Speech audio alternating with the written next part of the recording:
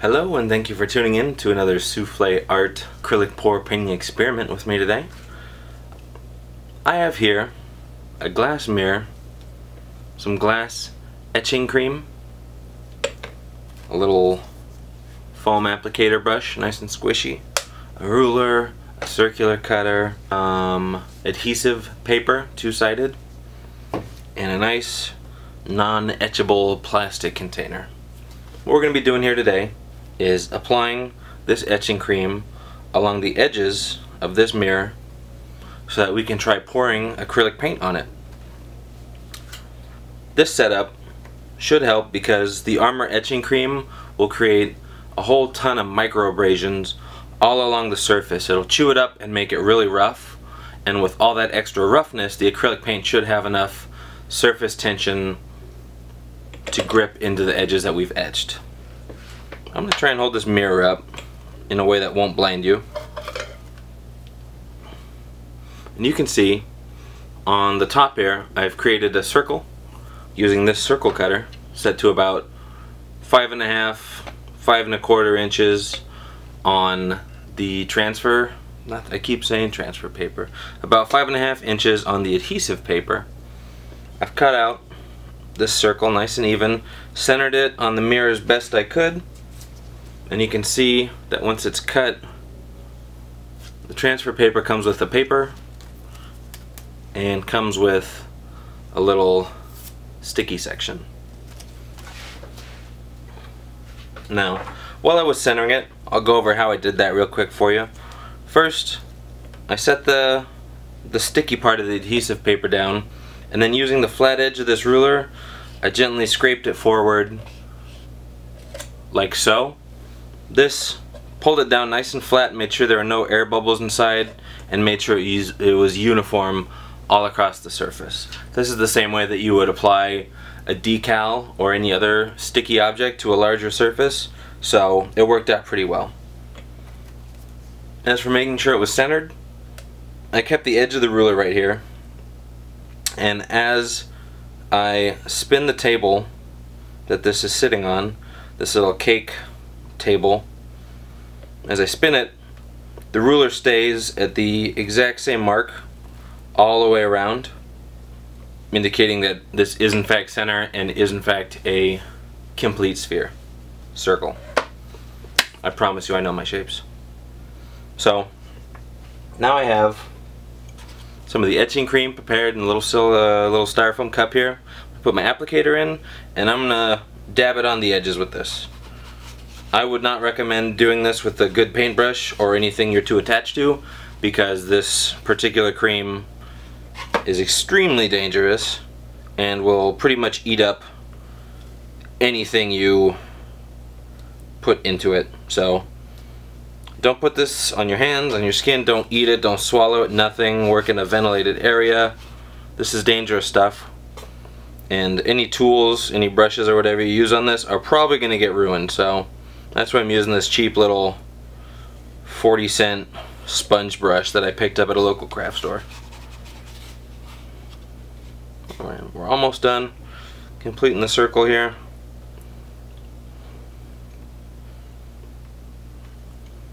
And then once this is done, the etching cream is supposed to wait about 2 to 3 minutes to take effect, to have etched the glass to a sufficient degree.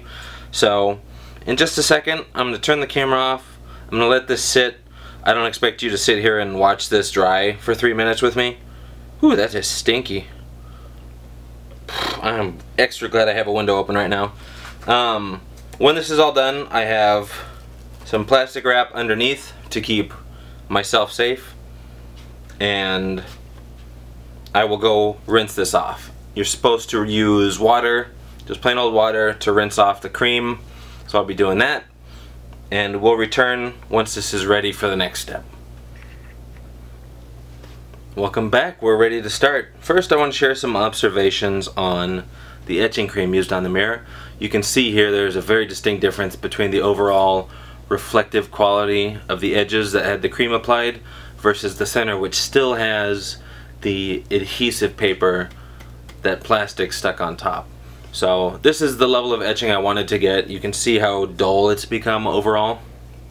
And to get this dullness, the first layer that I applied, which you saw recorded, that first layer didn't etch very well at all after the recommended 2 to 3 minute application time.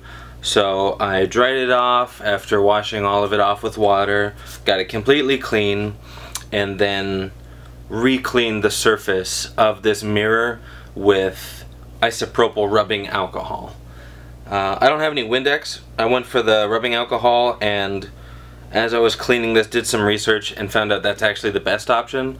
The rubbing alcohol will completely eliminate oils that you may have gotten on there from your fingers or skin, and won't leave any streaking. So you want the glass to be as clean as physically possible.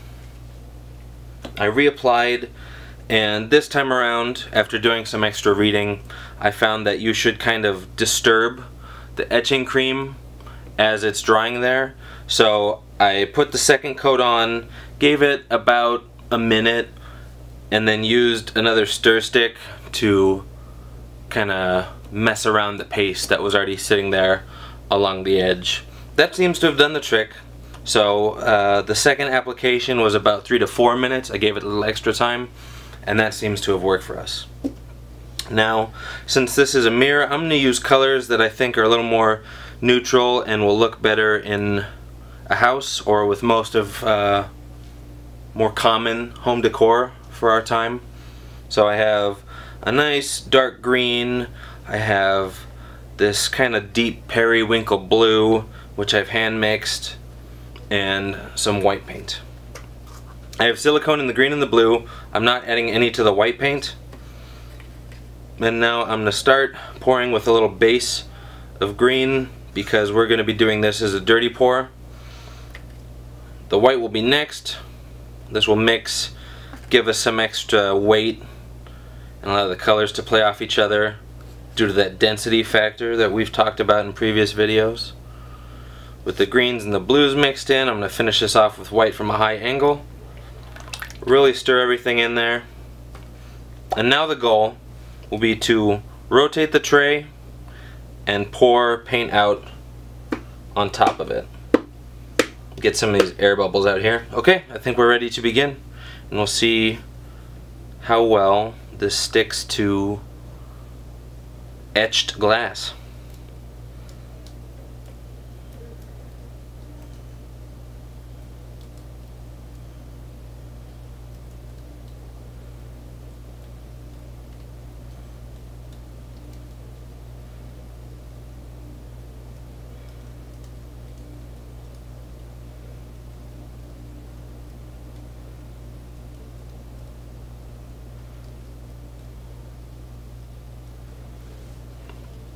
Alright, now that the surface has been pretty much covered, this is actually a really nice look. It's got a kind of marbled texture to it that looks like the countertops you kind of see in 90s bank movies. It's a really rich color. I'm really enjoying this one. I'm going to tap on the table a bit to help get some of the big air bubbles out, and then I'm going to grab my butane torch, which I should have ready from the start, but here it is. There we go. And get the rest of those air bubbles out. Not too much going on in the way of self formation, but that has to do with how we've poured the paint. You may have seen a trendy new way of acrylic pouring going around on YouTube here.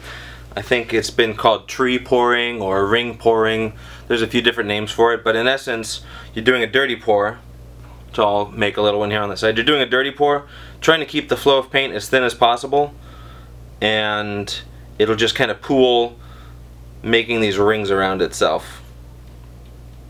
Then from there you can tilt the canvas, spread it back and forth, and kind of accentuate the rings as they're pouring. It's an interesting look. So far with experimenting with it, I haven't done any that I've been particularly fond of, but as this tray was turning earlier, I was essentially mirroring that technique where you have a dirty pour with a stream of paint as thin as possible and allowing it to kind of slowly puddle up in, I guess it's kind of a chain of tree rings that were following each other. So I'll let this paint dry. We'll get back to you and see how this turns out. The goal will be to wait for it to dry completely, at which case we should be able to clearly see the ring where the plastic adhesive is resting. From there, we can carefully peel that off and we should get a very clean, precise ring with the paint around the edges of our mirror. After that, we'll look at some tests to see if we can clean this mirror, if the paint sticks on very well, and if this is something you can try at home with your own level of success. Alright? Stay tuned just a second. Okay, here we have the mirror from our little paint experiment.